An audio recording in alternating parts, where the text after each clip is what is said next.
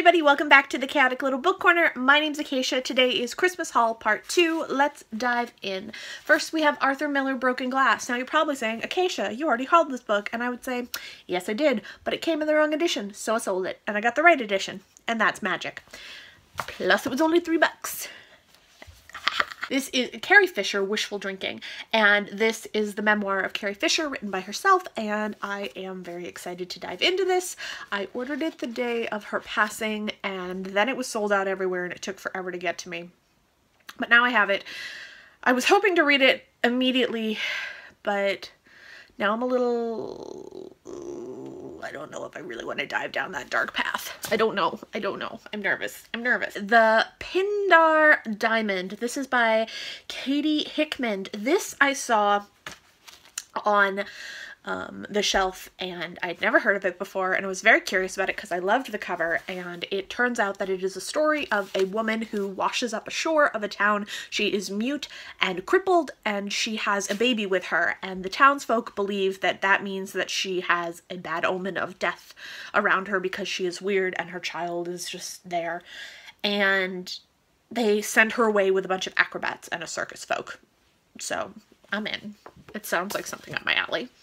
This was a recommendation from a friend. She is very supportive of my obsession with trying to understand race dynamics and racism in the US and what I can do to change it and what I can do to learn about it. And so this was her recommendation. This is Something Must Be Done About Prince Edward County, and it is written by a white woman, but it is about a white woman who was raised in a county that is notoriously racist, but she didn't understand that she was racist until she left that county and went out into the real world where she was mixed with different races and all of that, and then came home to see what she had missed as a child. So I'm very curious about that memoir.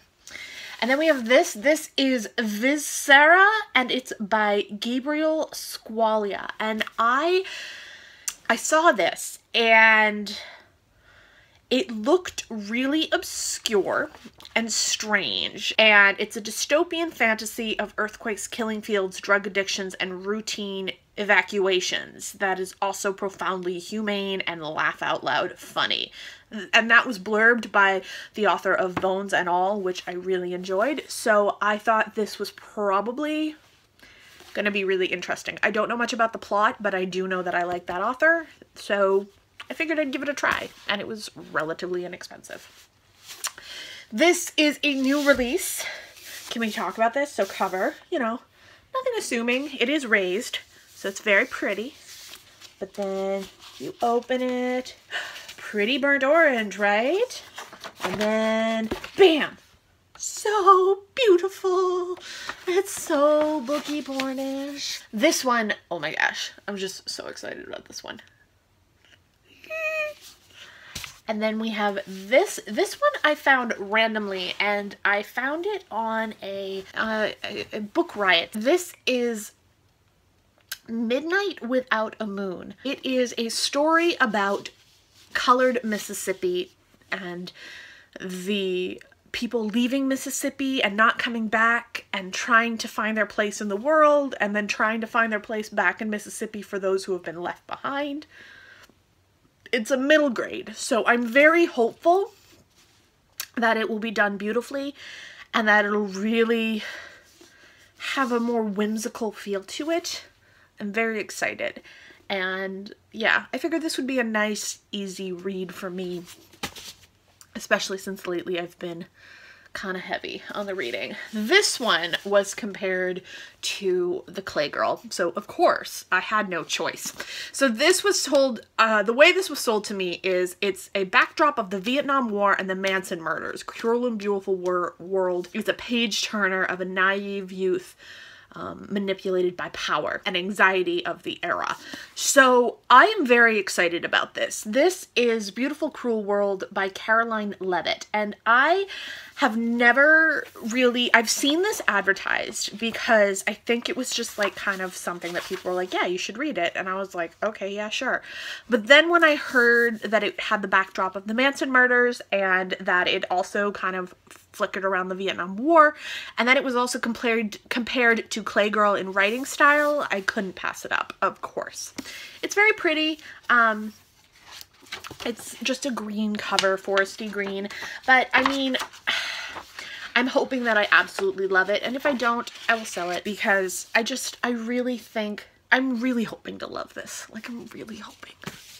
And then we have this. I heard about this on Mercedes channel, and then it was brought up in my conversations with my friend who also recommended Something Must Be Done about Prince Edward County, and this is Blood at the Root, and this is about a county in Georgia where a group of black men are accused and found guilty of harming a white woman, and then all of the blacks in the community are run out of town, and then it continues in that way, yeah, well into the 90s. So that is really, I'm really excited about this, and I'm nervous because I know this is going to be a hard one to read, but with the fact that I've been reading Gone with the Wind and this taking place in Georgia, this takes place in Georgia in September 1912 when the initial run out occurs. And so it's far enough after the Civil War, but it's also not far enough that the South hasn't forgotten. And so I'm really, really curious about this. I have a couple books that I'm reading with this backdrop of a time period in the South for the Black community, and so I'm really excited to read some nonfiction and get dived into that as well. So this is Bolshoi Confidential, and this is Secrets of the Russian Ballet from the Rule of the Tsars to Today. I already read A History of Ballet, and that really took a lot of conversation about Russian culture and class differences and things of that nature. Anna Karenina discussed the class issues as well, and I'm going to be reading War and Peace soon too, so I really would love to get more of a backstory on that piece of Russia, the class systems and how they work, and what a ballerina is meant to be, and is it a way up or out of a class, or is it down? I'm not really sure. I know what it was when it initially began because I read Ballerina, but I don't know what it is now. So I'm very curious about all that. And that's going to be a chunkier book that'll be going very, very, very, very, very, very, very slowly, which is fine. And then the other book that I picked up is this. This is Selection Day, and it's by Aravind Agdig, and it is a story about India, talking about cricket and a family that has a real love for cricket.